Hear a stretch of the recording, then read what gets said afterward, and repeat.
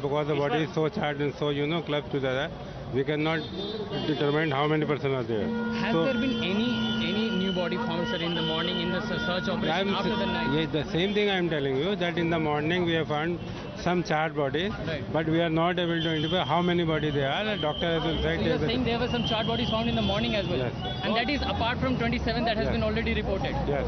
Fine, sir. And sir, there are talks that there was no fire NOC for this building, sir. Can you confirm this? Yes, yes. There was no fire NOC, no fire.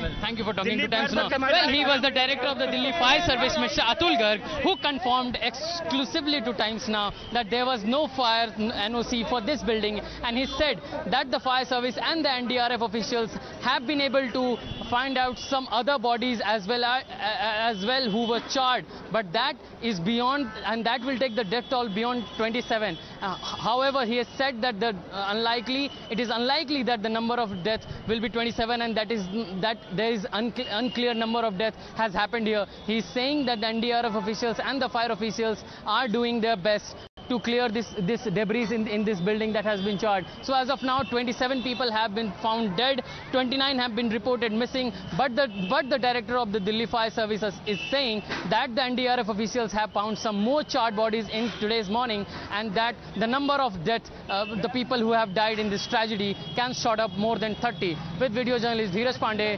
Mayank reporting for Times Now.